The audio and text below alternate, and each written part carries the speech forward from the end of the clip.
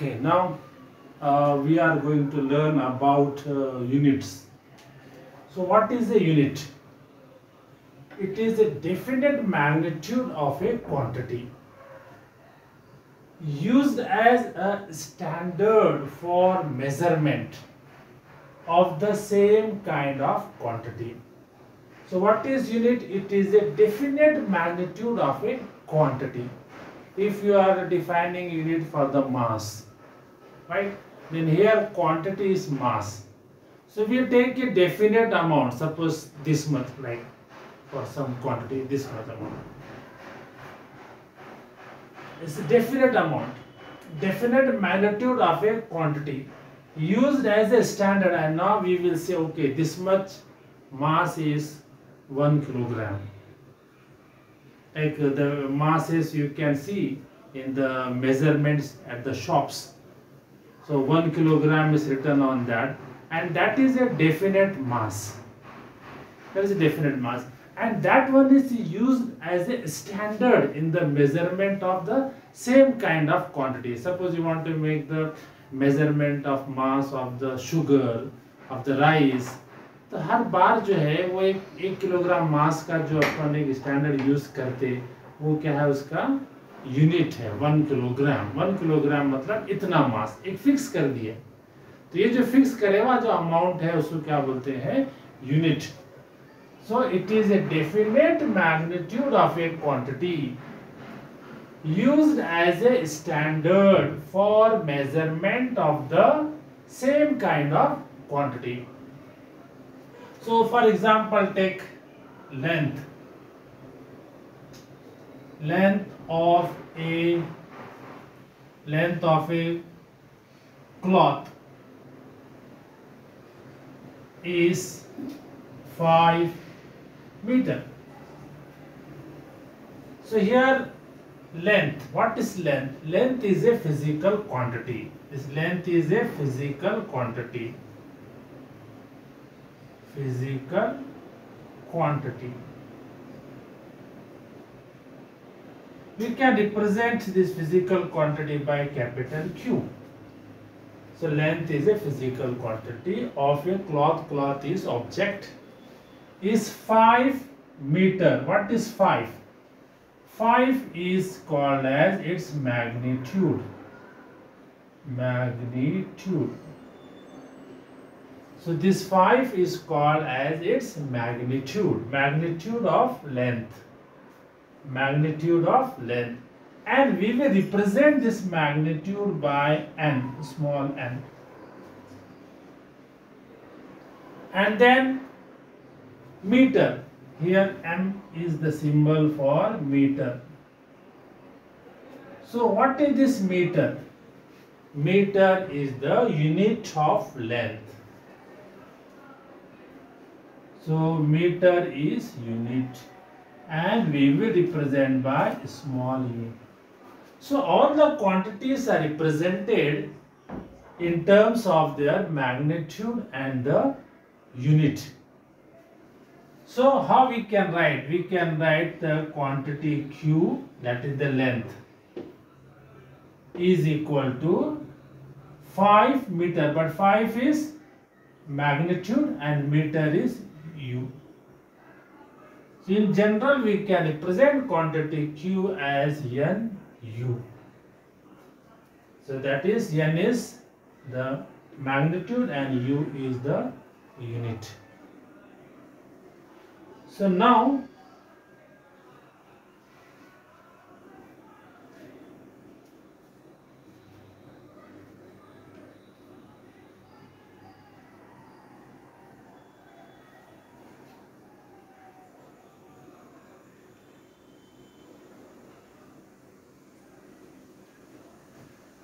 this unit can be classified in terms of the quantities. So we have already, in my last video, I explained about the two types of physical quantities, fundamental and derived quantities. So we know the fundamental quantities.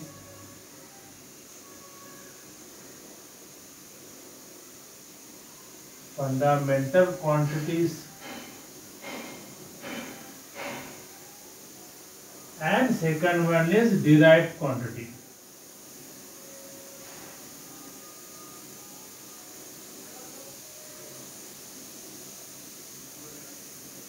So these are the two types of physical quantities, fundamental quantities and derived quantities. So the units of fundamental quantities are called as fundamental unit. So units of fundamental quantities are called as fundamental units. And units of derived quantities, they are called as derived units.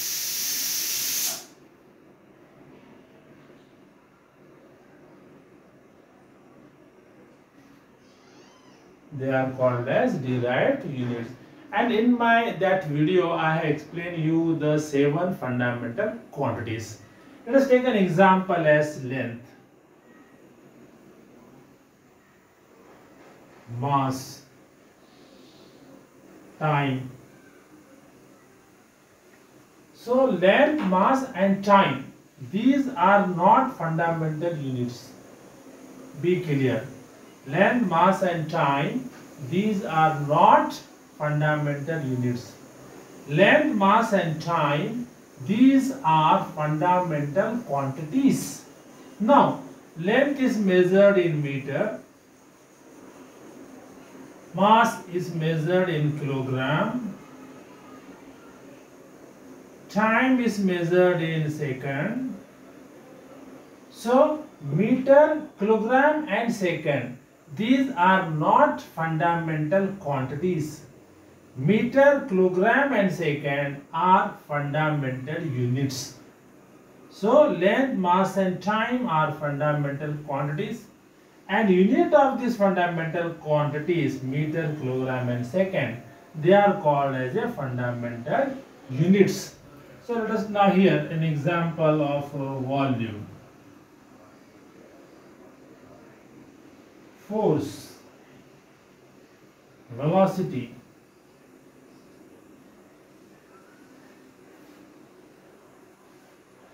so volume, force and velocity, these are not derived units. Volume, force and velocity, these are derived quantities. Now volume is measured in meter cube, force you can measure in Newton, velocity meter per second. So now the meter cube, meter is a fundamental unit, but meter cube is a derived unit because it is a unit of derived quantity. Newton is a derived unit because it is unit of derived quantity. Meter per second is a derived unit because it is unit of derived quantity. So volume, force and velocity are derived quantities. Meter cube, Newton, meter per second, these are derived units.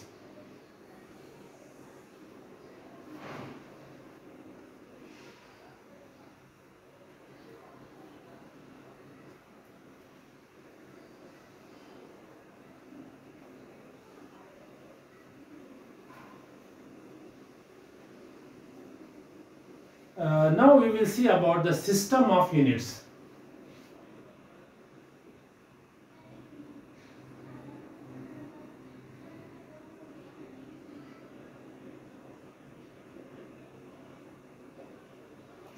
So there are many system of units, but basically 3 system of units we are normally studying in our syllabus, and one more is fourth one is also there, but that includes all the quantities. First of all, 3 types of systems we are studying. These are related to only fundamental quantities. So we are studying these 3 systems which are related with the fundamental quantities. And the fourth one is related to all fundamental. It includes fundamental as well as derived quantities. But these three systems which we are going to study now, they includes only fundamental quantity. That too, only three fundamental quantities. So first one is CGS system. Second one is MKS system. And third one is FPS system. First one is CGS system, second one is MKS system, and third one is FPS system. Now, in CGS system of units, C stands for centimeter.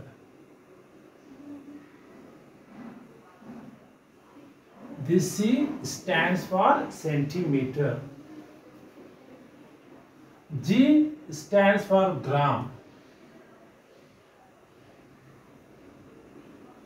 G stands for gram. S stands for second. Likewise, in MK system, M stands for meter.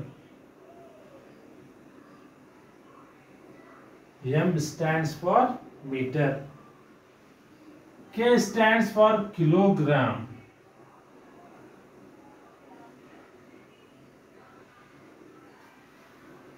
And S stands for second. S stands for second.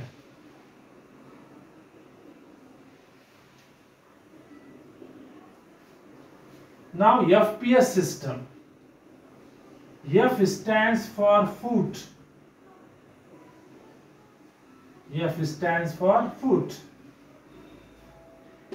P stands for pound. And S stands for second.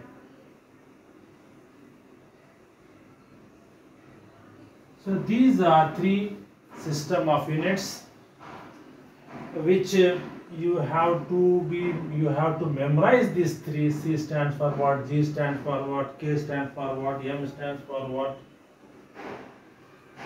Now, centimeter is the unit of length. So we can write like this: length. Unit of length in FPS system is foot. Unit of length in MKS system is meter. Unit of length in CGS system is centimeter. Then mass. Unit of mass in FPS system is pound. In MKS system it is kilogram, and in CGS system it is gram. Then time. Unit of time in MKS system is FPS system is second. In MKS system is also second, and in CGS system is also second. So here you have to note down that this length, mass and time, these three are fundamental quantities. One thing. And so this system of units are related with the fundamental quantities.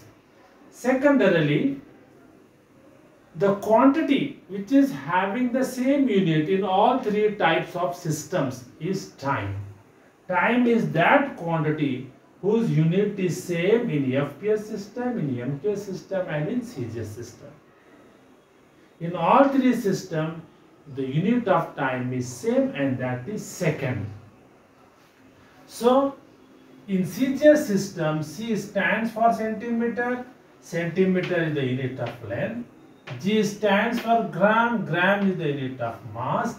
S stands for second. Second is the unit of time. In MKS system, M stands for meter. Meter is the unit of length. K stands for kilogram, and kilogram is the unit of mass, and S stands for second. In FPS system, F stands for foot, and foot is the unit of length. P stands for pound and pound is the unit of mass, and S stands for time. Now, 1 kilogram is equal to 1000 gram. 1 kilogram is equal to 1000 gram. And 1 pound is approximately equal to 0.45 kilogram. 0.45 kilogram. And 1 meter is equal to 100 centimeter. And 1 foot. So 1 foot is nearly equal to 30 centimeter. 1 foot is nearly equal to 30 centimeter.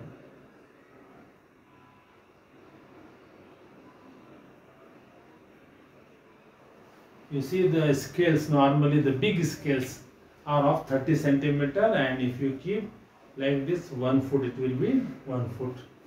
So these are the conversion factors. Now this MKS 1 kilogram is 1000 gram. So kilogram is the bigger unit and gram is the smaller unit, because 1 kilogram is 1000 gram. So kilogram is bigger unit and gram is a small unit. 1 meter is 100 centimeter. So meter is a big unit and centimeter is a small unit. Now keeping this in mind, and the first one I taught you about the quantity Q is equal to N into U. Now I am going to derive one relation about that.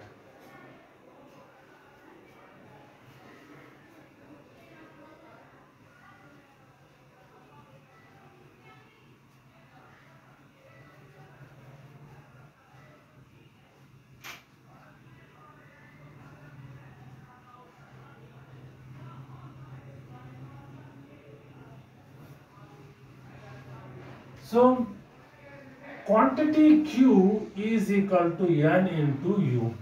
Quantity is our like length, right? 5. So N length, quantity Q. 5 is the magnitude and it is N, and meter, 5 meter is U. So Q is equal to N into U. This Q is equal to N into U. So Q is constant. So NU is equal to constant. We are talking about one fundamental quantity Q. So NU is equal to constant.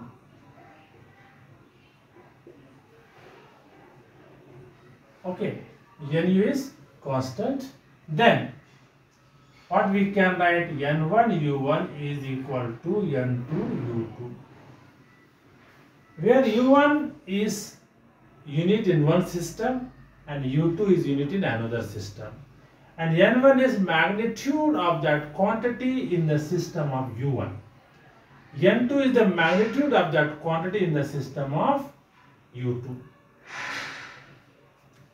So as Nu is equal to constant, what we can write, N is equal to constant divided by U will come down. U will come down.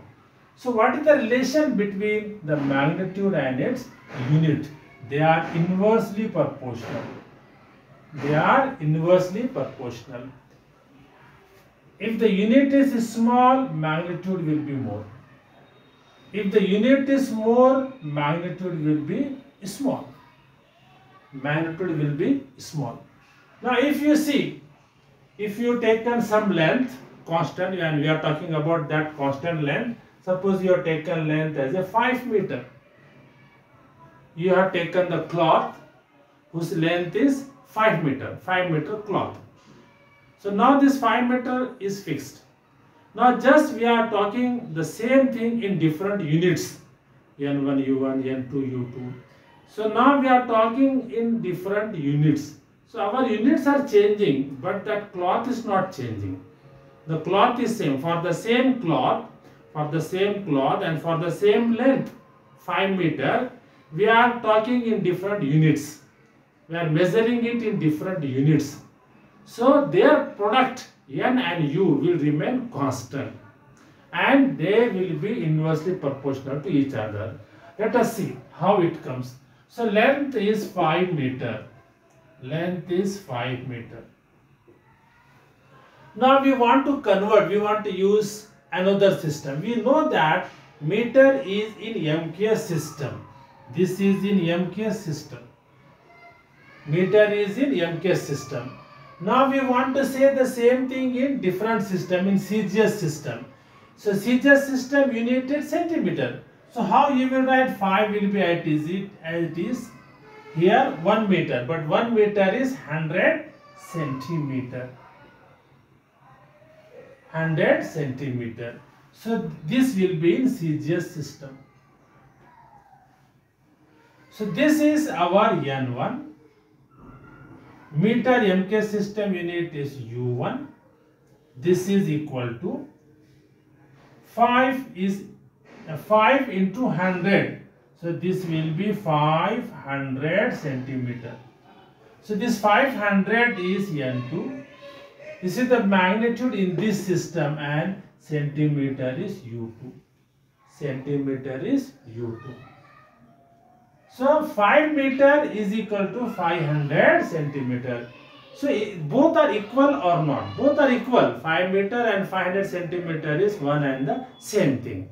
And that's why we are writing N1 U1 is equal to N2 U2. This product remains same. N1 changes, U1 changes, but their product remains same. So N1 U1 is equal to N2 U2, and this is 5. N1 is 5, U1 is meter is U1. Here 500 is N2 and centimeter is U2. Now you can see this N and U, they are inversely proportional. You know that meter is a bigger unit. U1 is greater than U2. U2 is centimeter. Now you are comparing U1 and U2. U1 is meter and U2 is centimeter. Which one is bigger one? Meter is bigger than centimeter, bigger unit. So we will write like this. U1 is greater than U2. But U and N, they are inversely proportional. If U1 is greater than U2, then surely N1 should be less than N2. And you can see here, N1 is how much? 5. And N2 is how much? 500. So here N1 is 5 and here N2 is 500. So if U1 is greater than U2, then N1 will be less than N2. Because N and U, they are inversely proportional. If unit is bigger, magnitude will be small. If unit is small like centimeter, magnitude will be more, 500. Let us take one more example to make this relation more clear.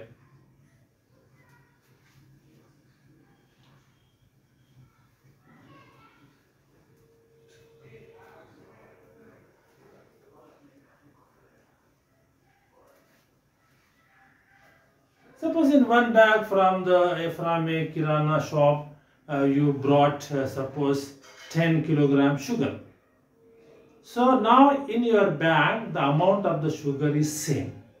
When you are bringing to the house, then amount of the sugar is same. Now you can tell in two different ways to your father how much sugar you brought. You can tell, I brought 10 kilogram sugar. Or what you can tell, 10 into 1000 gram sugar. So you can tell I brought 10,000 gram sugar. 10,000 gram sugar. So They are different statements. This is 10, this is 10,000, this is kilogram, this is gram. But their product 10 kilogram, this is 1000 gram. That product is same. How much sugar you brought? There is no difference in the 10 kilogram or 10,000 gram. Only units and magnitudes are changed, but the quantity is remaining same. So what we can write down this, in this case, this 10 will be our N1, this kilogram will be U1, 10,000 will be N2, and gram will be U2. So if you compare U1 and U2, what is U1? U1 is kilogram. What is U2? U2 is gram. So which one is bigger unit? Of course, kilogram is bigger than a gram. So you will write like this. Now you compare their magnitudes. For U1, the magnitude is 10. And for U2, the magnitude is 10,000. So this is N1, this is N2. So here which one is greater? N2 is greater than N1. U1 is greater than U2, but N2 is greater than N1. So U1 and N1, they are reciprocal to each other. If U1 is small, N1 is small. If U2 is less, N2 will be more. They are related to each other in this way. Thank you.